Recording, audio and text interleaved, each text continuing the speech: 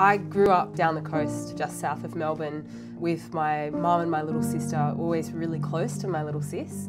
I remember mucking around on rollerblades and riding bikes after school, and the one hill that I used to dink my sister down and terrify her because I'd go too fast, and scabs on knees were kind of part of a uniform that you'd wear.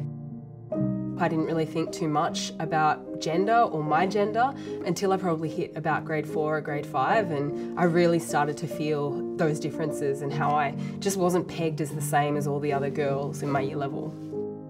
In primary school, it didn't matter when people mistook me for a boy, but I remember starting secondary school, there was a teacher actually who thought when I put my hand up in the class that I was a boy.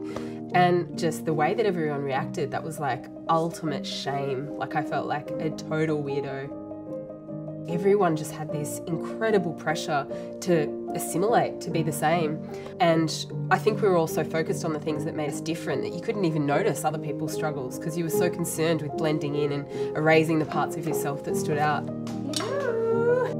My little sister Ro is all heart. She's very passionate.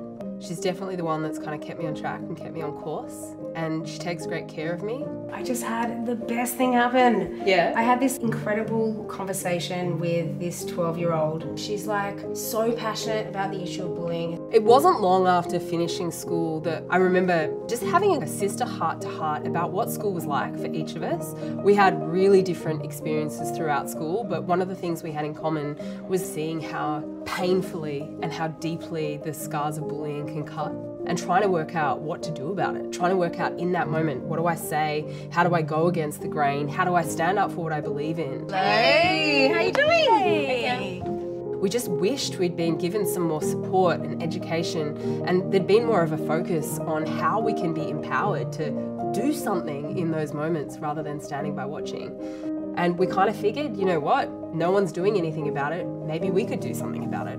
So then my little sister and I came up with the idea for Project Rockit.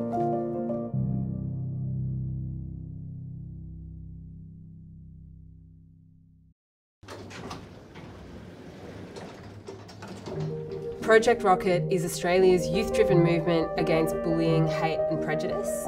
It's founded on a really simple idea, and that's the vision of a world where kindness and respect thrive and every young person is free to realise their potential.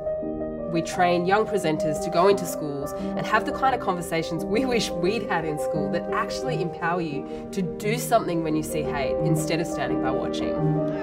Hey everyone! Hi. What have we got on this week? The one thing that qualified us to start Project Rockit was that we were young and we got it. And we just started one school at a time, started getting in there and convincing one teacher to become an advocate for their students and having a Project Rockit workshop. And that's how it grew. The important thing is that we want them to actually use the strategies once we leave. So I think a lot of what we've got to do is really unite everyone in the room so that they can almost see each other in a brand new light and have respect and empathy so that they will use strategies and stand up. Pretty early on, we started meeting other young people like us, and we started hiring them to go out into schools all over the country, and that's when things really started to take off. It was really important to us that we didn't hire people who were all the same, because there are so many different groups who encounter hate in school. So today we have a passionate, young, growing, diverse team of incredible presenters. Well, I reckon like for the activities that we had, such as like the chain of humans and like levels, for us to get involved too. And if they see that we've made some mistakes in the past, they're not going to be ashamed to participate too. Over the years, there have been heaps of students that I vividly remember. There might be someone who had the guts to speak up and say the thing in the room that no one had the guts to say. And one of those students is Teresa. I went to a school that was predominantly white, and it was really hard trying to fit in. Lucy came into my school when I was year 9, and I think that was when the light bulb in my head kind of went off, because that was an opportunity where I can start using my voice because I saw another woman use her voice, and that in my culture wasn't a thing. Shortly after that workshop, she reached out via Instagram and said that she wanted to stay in touch. Now Teresa works at Project Rockit. She's one of our presenters heading out into schools and running these awesome workshops, just like she had in school.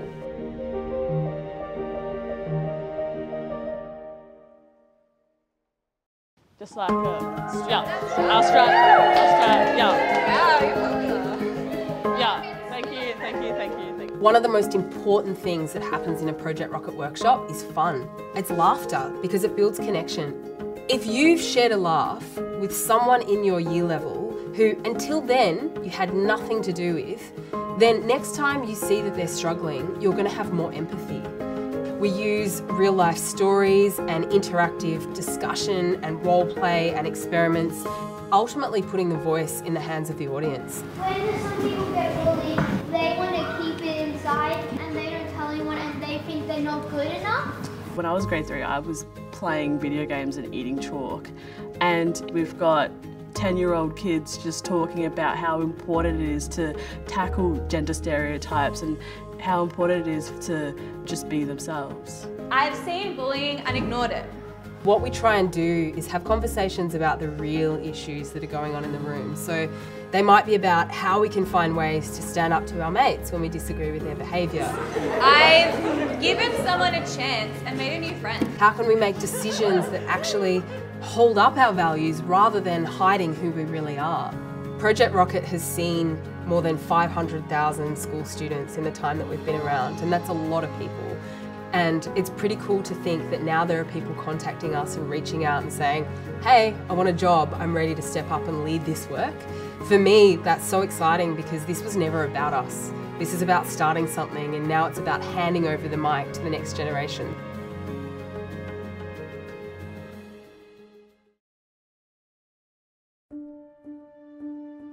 I think Australia is changing, but I can see younger generations listening and learning and maybe having the empathy and the heart to heal.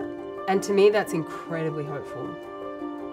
All of us have a role to play in taking care of same-sex attracted and gender diverse people, just as the LGBTQI community can be better allies for other marginalised voices as well. You know, I think it's really important that we start looking out for each other, showing compassion for each other. Yes, we're different, but we also have so much that connects us, and anyone who's had an experience of bullying knows how hard it can get. You can actually use that as a tool for kindness to connect to the people who need it most. In my experience, genuine positive change takes imagination, because you have to imagine something other than the current reality. I think it takes a great deal of humility, because you're going to make fail after fail after fail, and at the end of the day, it has to be about something bigger than you. And I think that it takes kindness. Thank you so much. Let's give it up for everyone. Let's do it. I think that Lucy and Rosie being a part of the LGBTQI+ community is super powerful, that they have so much to say and so much to do, and just really putting that foot down and encouraging other young people to be a part of that movement. Can we give a huge round of applause to Lucy? It feels like Project Rocket is like an extension of everything I hope for and everything I want to see in the world. So it's kind of awe-inspiring to be part of it. Like, it's incredibly humbling. I'm proud, but I don't feel like it's mine to own.